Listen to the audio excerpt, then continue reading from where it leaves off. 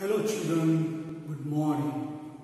Today we are going to start the third lesson of the main course book Flamingo. The title of this lesson is Deep Water, and this is an autobiographical account. This is written by William Douglas, who is a famous personality from America. He is the one who is the longest serving judge of Supreme Court of USA. Let's start this lesson. This lesson is dealing with phobia. What is phobia? Fear. Here, the writer develops how you develop the fear and how one can conquer that fear. So here, do you have a phobia? Do you have a fear about fire, height, water, insects, darkness, and so on? If you have phobia of something, how can you overcome that? So definitely, you may be having some fear of height or water. How can you overcome that? This lesson teaches us a lesson. And this is an autobiographical account. So how he had developed fear of water and how did he overcome that fear of water? This is what is discussed by the writer William Douglas.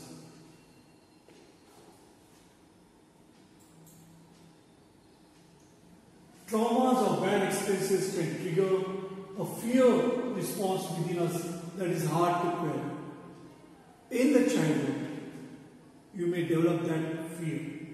It may be due to trauma, maybe very bad experience that you had when you were a child, or maybe in later age too. So the kind of experience you have, the bad experiences, that can trigger a fear. That can trigger fear in you, that can develop fear in you. So that is very difficult for you to suppress or quell. That is very difficult for you to get rid of it. And then again and again that fear haunts you and it becomes very difficult for you to get rid of that.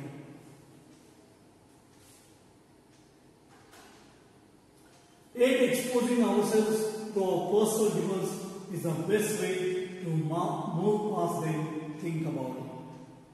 So the only way out is try to get rid of it. Forget about all that, the past, whatever the experience you have. Because past is over. You have to think about the future. And therefore, what you should do is, you should make efforts to get rid of that fear and you have to think over it. Come out with a strategy how you can get rid of that fear, conquer that fear, and lead happy life.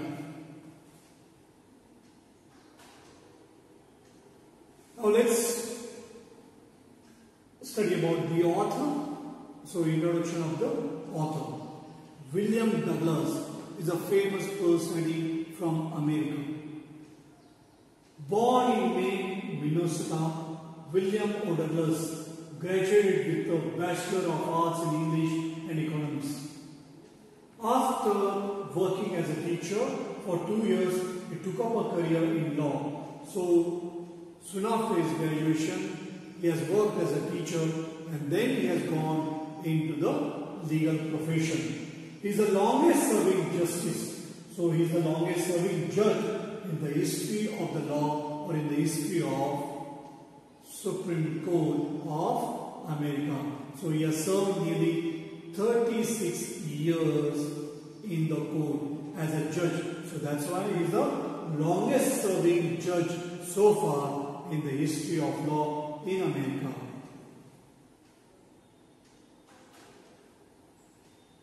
He was a leading advocate of individual rights. So he fought for individual rights. He retired in 1975 with a term lasting 36 years and remains the longest serving judge in the history of the court. Now let us study what is the plot of this story. And what is the title of it? Deep water.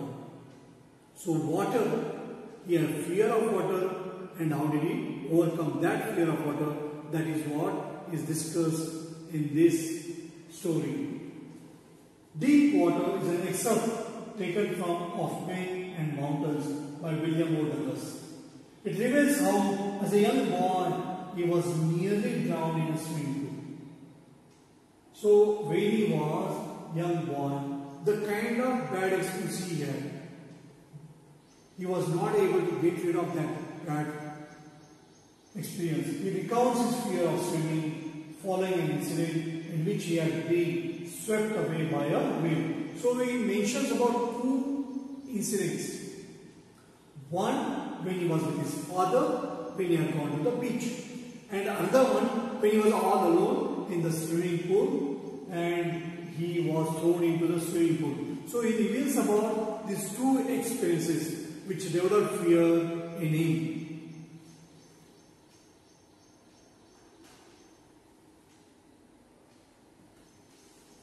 So this particular incident, see, when he was a child, he had gone with his father to the beach.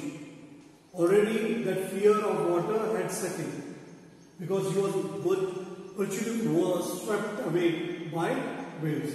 Now here the second experience what has happened, he has been pushed into the deep side of swimming pool by a young boy of 18 years old. So another incident which further aggravated his fear was when a bully pushed him into the deep side of swimming pool and he nearly drowned. But slowly and steadily he overcame his fear through determination and strong will. If there is a will, there is a way. So he finds the way out. How does he find the way out? How did he build a swimmer in him? Remember that he was very much afraid to go near water and he becomes a very good swimmer. So how it is possible to become a good swimmer? How one can get rid of the phobia? So if you have got any phobia, you can always get rid of it, but you have to have a plan and get rid of that. And this story is very inspirational, it's very motivational. So another incident which he talks about that, which I had aggravated, which had increased his fear, that is the incident in which he was pushed by a bully, by a young fellow, and he was nearly drowned there in that particular swimming pool. That is YMCA swimming pool. But slowly and steadily, he has overcome that fear, he has conquered that fear, and he has become a very good swimmer.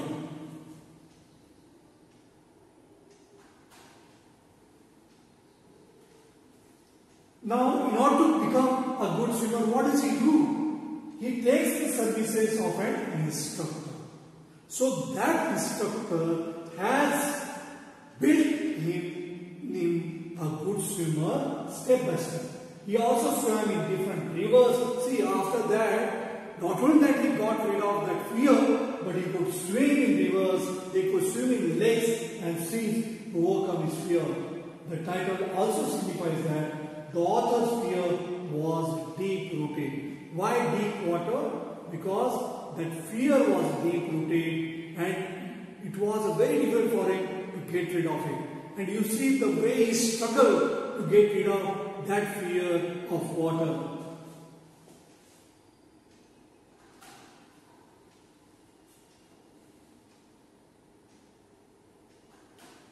Now let us go to the summary and analysis of this particular chapter.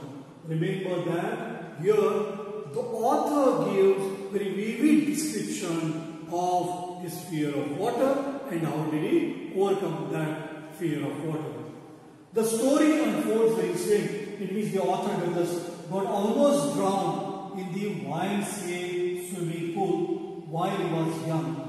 So this particular incident, there are two incidents. One is when he had gone with his father to the beach, and another incident which was a misadventure. The young boy had come and he had just thrown him into the deep side of the pool. He was not aware that he was not a swimmer. He had developed the fear of water at an extremely young age during his visit to a beach in California with his father. So when he was a very small child, he had gone with his father to the beach. Actually, he had developed that fear that particular time. Now here, when he was thrown into the swimming pool, he really had great fear now. And he always wanted to remain away from water. But due to his determination, owing to his willpower, he builds up himself a good swimmer, and then he becomes really a good swimmer. Not only gets rid of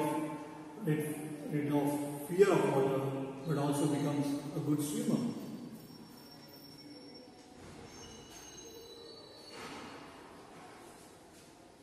Huge waves swept over him and left him buried in water. So when he had gone to that beach, at that time what has happened? The huge waves have swept over him and he was virtually buried in that water.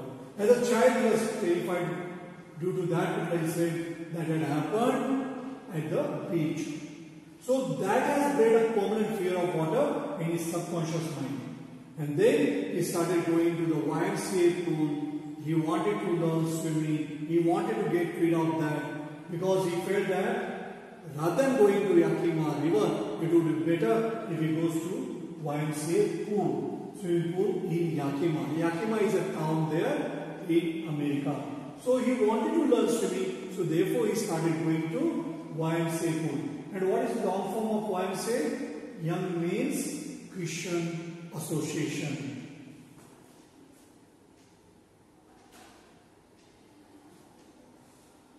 So one day while he was sitting by the side of the pool, a muscular teenage boy, that's a bully here, the muscular boy suddenly played a dangerous prank. So he wanted to play kind of prank. He wanted to play kind of trick. And he just pushed him into the deep end of the pool. He was not aware. It was not that he wanted to kill him, but he just wanted to play a prank. But it would have virtually killed him. Terrified, he at once sank to the bottom of the pool. He struggled hard to come to the surface, but some force seemed to be pulling him down. So there he provides his vivid description. So when he was into the water, what happened? When he was getting drowned, then what happened? So somehow he survives. Others, they help him to bring him out of that. And he doesn't tell us who has brought him out, but he tells that he was brought out. And then this bully, he just said, I just tried to play a prank. I never thought of killing him. But he tells us the kind of experience that he had when he was getting drowned.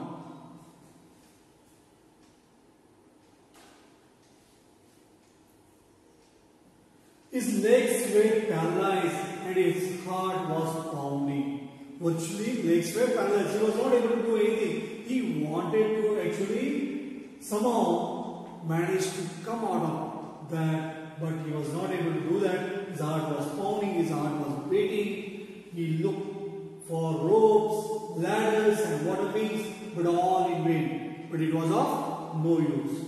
He was moving towards peaceful death and he thought that is going to die, and that experience, that coming very close to death, that also he narrates. He was at peace. When he came to consciousness, he found himself lying on the side of the pool with the other boys nearby. So somehow he is rescued and is brought on the side of the swimming pool. So when he was lying there, he understands that somehow he has survived.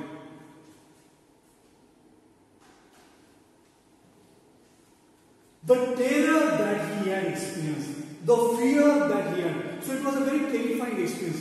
The fear that he had experienced in the pool never left him. So that remained in his subconscious mind and it went on haunting him. It remained with him for years. So he was not able to get rid of that fear. But he decides to get rid of that fear. And what does he do to get rid of that fear.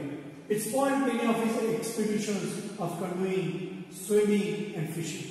So he wanted to go for fishing or canoeing. He was not able to enjoy that because that fear was haunting him. Fear of water was haunting him, and therefore he decides to get rid of that fear. It spoiled his pleasures in many lakes near New Hampshire, Deschutes, Columbia and Wampig Lake, etc. So when he wanted to go for swimming, when he wanted to go for fishing, he was not able to enjoy there. So therefore he decides to get rid of it.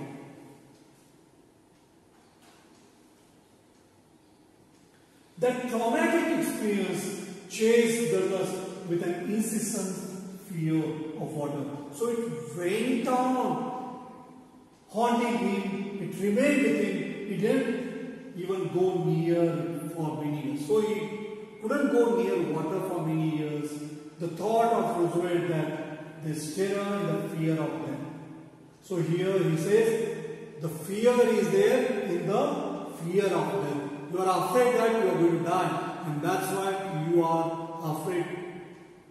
So the fear is there in the fear of death. A deep impact on him, what Roosevelt had told, and that's why he wanted to get rid of it. Eventually he decided to shed this fear and engaged an instructor who could teach him how to swim. So what he does, he hires an instructor, he engages an instructor, and he builds in him a good swimmer who could later swim in rivers and lakes.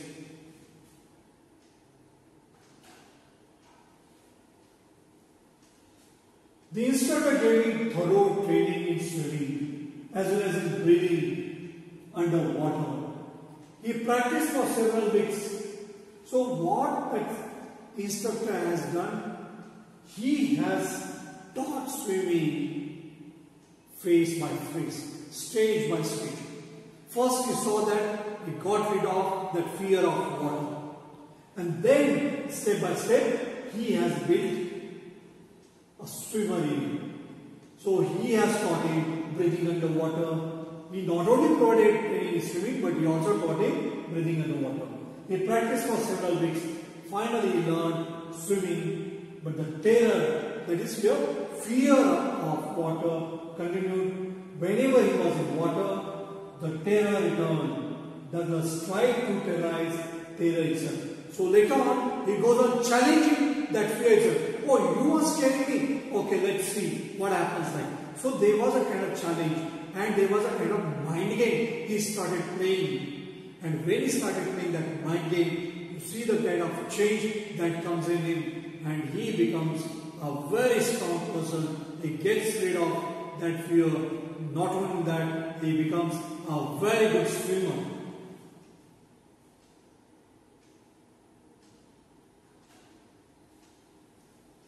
He tried to face new challenges.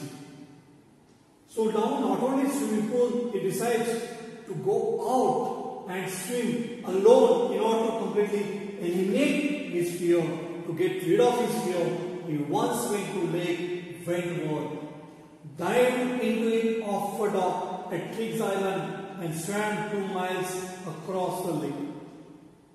So one time, he was so much afraid to go near water, but see here, he goes to the lake there, Wentworth, and he swam 2 miles across that lake.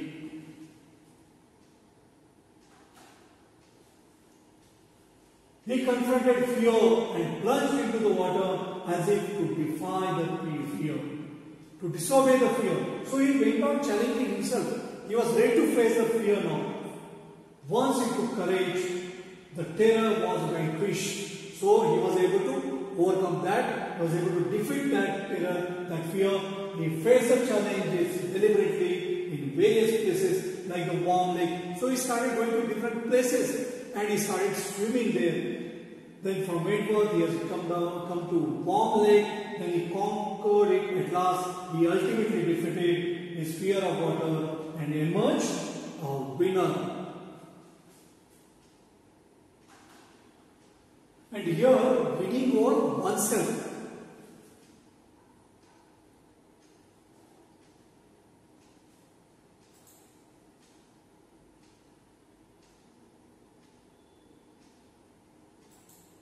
So let's see the characteristics. Remember here, the most important character here is actually the narrator, the author. That's a William Douglas himself. Because he is narrating his experience and it's an autobiographical account. As a child, Douglas was hydrophobic and he never dared to go near water. So what is hydrophobic? The one who has a fear of water, hydrophobia. The one who has fear of water is hydrophobic. In order to overcome the fear, he joined swimming classes in the YMCA pool. He had a horrifying drowning experience in which he almost died. He decided to learn swimming through an instructor. So here he decides to learn swimming through an instructor. He tirelessly swam for many hours in a week. His willpower and determination motivated him to become a perfect swimmer in 6 months. The dedication and never give up attitude made him get rid of his hydrophobia. Many people live with their fear all through their life and do not try to win over it. So how you can overcome that? About that we have stopped here in this particular story. So this is a very motivational story wherein he talks about his own experience.